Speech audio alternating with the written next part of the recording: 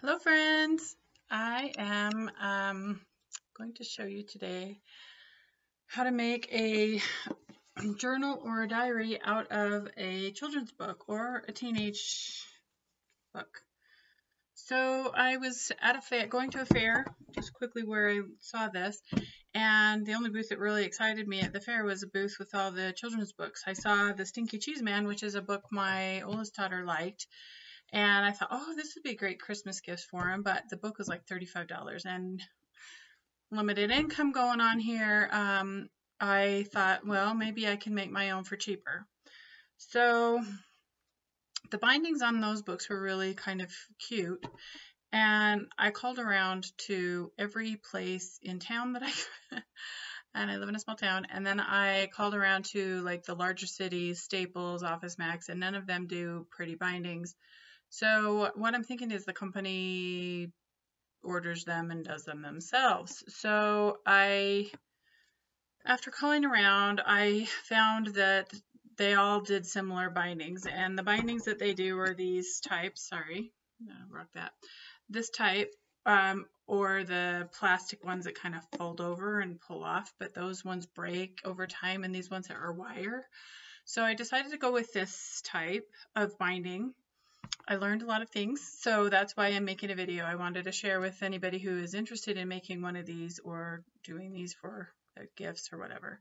So I think you're okay on the copyright because you actually purchase the book and you own the book and you're not changing the writing or the story and you're not reselling it. You're just doing it for your own use because you bought the book and you own the book and you're keeping the book and you're not photocopying it or anything like that. So don't photocopy it and make 7 of the same thing. Just buy the book and then you bought it and you're not changing it or altering it or anything, and I think you're okay. But I'm not a copyright lawyer, so don't go by me. But I'm not selling them, I'm just making them to use for personal use. So for my kids, I contacted each of them and I said, what was your favorite child book as a child? Give me your top 3 and then your top teenage books. So I tried to find those books. Living in a small town and limited time, I was a little bit tight on being able to find exactly the books that they said, but they gave me a range of, like, one of my daughter's favorites is Dr. Seuss, and so I was able to use Green Eggs and Ham, which was one of the books they all learned to read on. And it was funny because the book I used was given to them by their uncle, and it was written to my oldest 2 daughters, but I actually gave it to the third, and they thought that was hilarious because she was always getting hand-me-downs. So, but she was the one that, when we divided up the books, she was the one that ended up with the Seuss book. So I figured it was hers anyway. So I used that because I had a second copy. So you can use books that people have given you that have sentimental meaning. So I tried to find things that for my grandkids, they don't necessarily have favorite books yet, but I tried to find books that fit their personality. So, or things that they might like. So my youngest, I got The Strong Man. It's about Alice. And then I got Flat Stanley, which is a classic for my other grandson. And then my granddaughter, I found one it's called Grandma's Promises. And it is the sweetest book about what I promised to do as a grandma for her. It's written by a grandma to the granddaughter. And so she loved that. At first, I was going to give her The Diary of a Wimpy Kid because I thought it was titled Diary in it. But her mom talked to me about it and explained that there's some negative things. My youngest daughter loved it, but she was a little older than my granddaughter. So she said it might be good if I gave it to an older grandchild at some point, but not the younger ones, because it's kind of a negative. I don't know, I haven't read it, but my youngest daughter read it and thought it was great, and we've seen the movies. So I tried to find things that they might like. So when I found that grandma book, Promise book, I knew she would love it, and so I got that one for her. But if you're just doing it in general, I mean, like this golden fairy tale book is great. And so what you do is, I'll talk about the binding and stuff later, but what you're going to do is you're going to put a couple of pages blank. So you put the first few pages, and then you, I tried to put, like, this one has lots of different stories, so I tried to put the stories in clusters. So this was Little Red Riding Hood.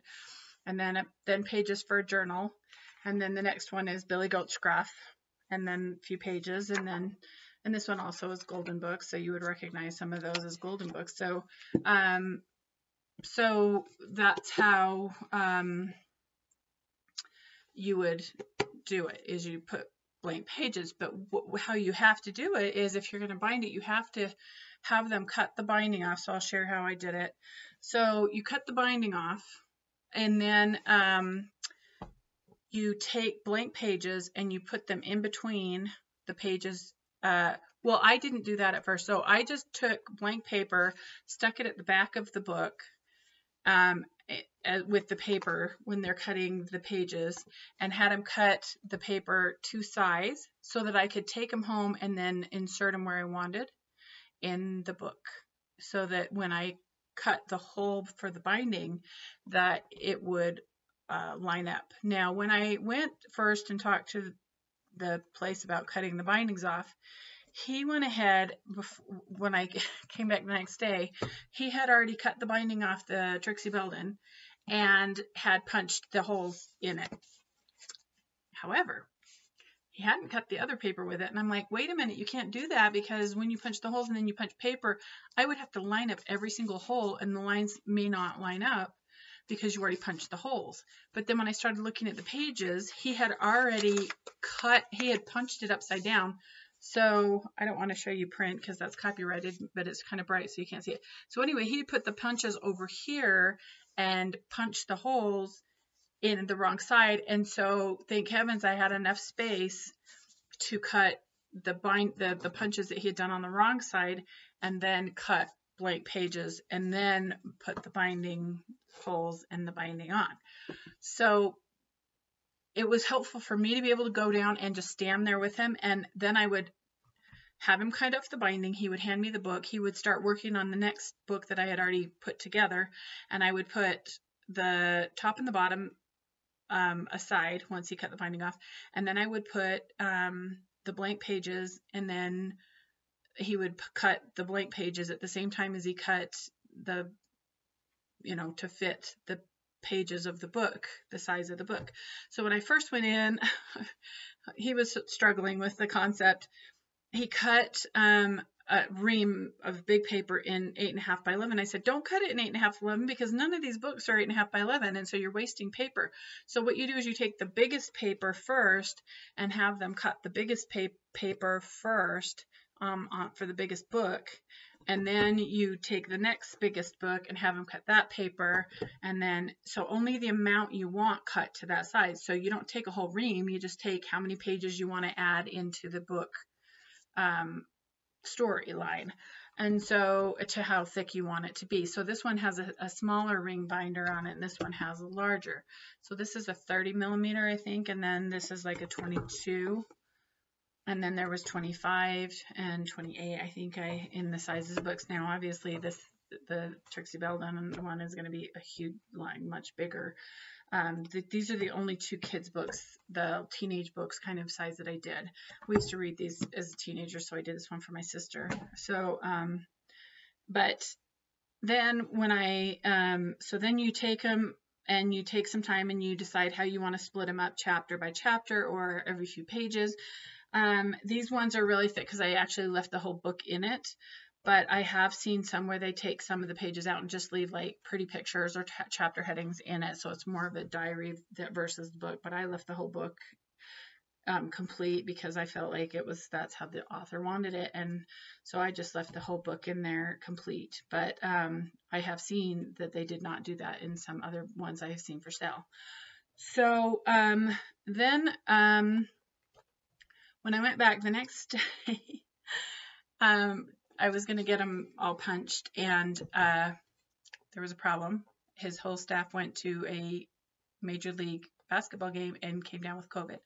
So he said I could come in and use the binding machine at my own risk, and so I went in and I started punching these in.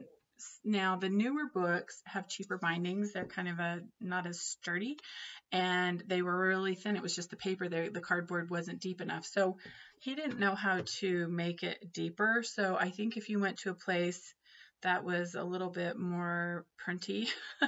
They may know how to see how close they are to the edges. And so I had to, on the inside of some of the pages, in order to make them stay, I had to actually add cardboard and then use tape to tape them in and then punch them, because the holes were not deep enough. The machine wasn't making the holes deep enough. So I would suggest, if you're going to do this yourself, that you go to a place that can make these a little bit deeper in, so they're really sturdy in the cardboard, versus on the edge, because I did, and on some of them I actually had to put cardboard on the outside. The flat Stanley, the binding was just so thin that I had to put cardboard on the outside and then punch the holes. And then both places that I went, one place didn't have the smaller rings, so I had to go to a second office supply store and get the smaller rings. And both of them warned me they're buggers to get in. And I thought, oh, how hard can it be? Well, let me just tell you, it was hard. And I messed up several of the books trying to get them in and twist them. And it wasn't until like the third or fourth book that I realized, if you lift the covers, the thicker pieces, that they go through really much easier. So I was able to just twist them right in. I mean, it just twisted in and twisted out very easily for the most part once I had them through into the cardboard. But when you have the cardboard front and back down, the angle of them just makes it super hard. So I would twist it and then it would get stuck right coming up, and then I would have to kind of lift it and wiggle it in. But when I realized that if I lifted them up, they would be a lot easier. So just be aware, if you're ever going to do this with this type of binding, that it's a lot easier if you don't have it flat like this when you're trying to, because I was lining them up and trying to get it in, and it didn't work well. Also, when you're using the punch machine, you have to set it so that the punches are equally distant, and they're not like half on or half off. So you test it on paper and make sure that the holes are set equidistant. And I didn't do as well on the front. You can see the front is cut off on that one. So, and it's a little bit lopsided because I had to once again go back, put cardboard, and then punch it again. And you can't do the front and the back thickness wise in the machine. So it takes a little bit of practice. So what I would suggest is, if you're going to do this and your printer will let you go in and use the machine yourself, or you can buy your own machine and do this yourself, but you need to kind of practice on a book you don't care about. I didn't do extras, and except this, I wasn't sure about this one, so I bought a couple of smaller ones. So this is an extra one that I did. And it's really the only extra one I did because I wasn't sure she'd want this one, so I bought the grandma one instead. And my granddaughter, I gave her the option of this one, the diary, or that one, and she picked that one, and it's adorable. It's just fits perfectly for us, so that was good. So when I gave it to him, I mean, if you have any questions on how I did it, go ahead and ask, and I'll try and explain it. But you can go to my blog. I have a picture of all of the kids holding it Christmas Eve. I gave it to them Christmas Eve with the pajamas and that we do. And I was explaining to each child or in-law or grandchild why I picked the book I did for them. Some of them I couldn't find their favorites or any of their favorites, being in a small town. I mean, I did visit other cities and went to 5 or 6 other thrift shops in the cities that, other than where I live. There was 2 here, and I kept checking regularly, but I did try to find, like, one of my son-in-laws loves Goofy. That's his favorite character, and I was able to find a vintage Goofy book that's like a comic book, and they laughed because it had bite prints in the cover. So it was funny that it was, but and then one of the books I thought was hilarious. It had to so-and-so from grandma and from mom, and I said I was going to put a sticker over it, but then it was so funny that because I do a lot of thrift shopping, and most of the stuff that I get is thrift shopping. Being a single mom and raising 5 kids on my own limited income, a lot of the stuff we have is thrift state things that I redo or remodel or spruce up. And so I decided I would just leave it. And so my kids were just laughing. They thought it was hilarious. And so they said, well, you need to sign it above and then below where they did it. And then we kind of, while we were discussing that, it came up that we do a picture with me and them. Well, I give it to them in our matching jammies or whatever.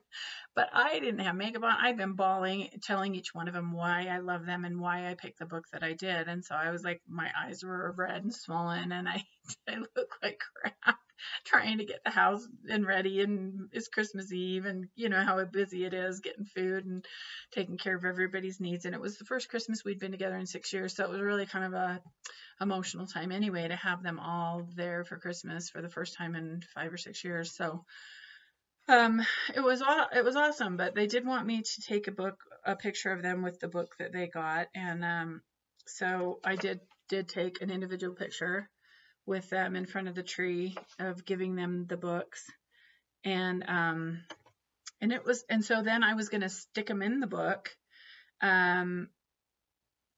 But the problem with sticking them in the book was that they all left early because there were storm warnings, and they all live in different states, different cities, 2 in different states, opposite ends. And we have one here and one here and one here in this state. So they were all needing to leave early. So, and even days early, some of them left earlier.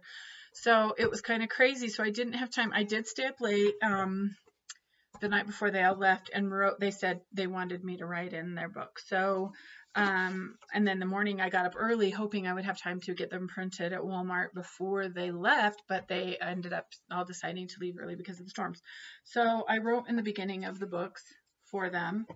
And then I printed up a picture of me looking like that the night before. No makeup, swollen eyes, red eyes, and then we took one after church. So there's a before and after in front of the tree the night before, and then the morning after we went to church. And I told them they could choose which picture they wanted to put in, or they could put both of them in. Like, you know, they could easily cut down that one, and they could put them in either the front page, you know, or in the back, or whatever they wanted to do. But I'm going to let them decide what they want to do with that. But it was just kind of a fun gift. And when I asked my new son-in-law, they've been married since July. When I asked my other son-in-law, who'd been married 10 years, what his favorite gift was, he said the Legos. I got him a couple different sets of large amounts of Legos. And then my new son-in-law, he said his favorite book was I gave him The King's Highway, which he is always serving others. When they came at Thanksgiving, he cut down a couple of trees in the backyard for me, and it was really sweet. And so I gave him The King's Highway, and I told him why I gave him The King's Highway, and because he's always serving others, and he's just a really sweetheart. So of course I'm bawling as I tell each kid why I gave him the book that I did. But so it was a really a fun kind of thing. It was stressful. So I worry that the bindings are not going to hold because they're so thin in the book. So I wonder if, like, there are the kinds you can buy that just you fit through 2 holes and you clamp it, and then you fit 2 through holes and they clamp like that. But I just don't know which would be better because I have no experience with that. So but my kids all said, but Mom, this will probably hold up better as a journal and a diary as you're opening it, because you can open it and lay it flat. You know, it's, and then they could write on it more easily. So they said they were happy with the way that it was. And then I did one for, like I said, my sister. So I just want to share that. If you have any questions, feel free to ask. But they all really loved it, and my grandkids especially. And so I challenged them. Like, I've been a journaler since I was 11, maybe, and I really believe that it's good to have your history written down. I mean, you don't have to write every daily what you do, but in general. And so I used to write down in my kids, I would write in their diary every fast Sunday, which is for us, it's the first Sunday of every month is the day that we have designated for fasting and donating that money to charity, basically our church, and then they use it to feed the poor. So I challenge them the first Sunday of every month to take a few minutes and write in their journal for the month, and just a general what's going on in their life. And because it's been such a blessing for me to go back and look. And then I challenged my daughter that has kids to let them write in it that they're starting to write, or draw a picture, just, like make a little space and say draw. Because when my kids looked back through theirs, because I would say, okay, you older ones write in your journal, I'm going to type up what's going on with the younger ones. And I've been able to share with them the journals that I did write. I wasn't very great just going through divorce and being single. It wasn't something I did on a every month basis, but I did at times, was really good at it. So I sent them all what I had written about them in my journal. I made journals for them on the computer and then typed them up, sent them to them digitally. So, but I did think it would be really fun to print those up and put them in the books. I just didn't have the time to get that accomplished with everything that was going on, had to go to this place myself and do all the work myself. So the guy gave me a pretty good deal because I did a lot of the work myself. But and then one last thing, when I was there and the machines weren't working, I had to redo it. They do have a machine that punches individual holes, and it's a power operated. So you turn on the power and then you pull it down.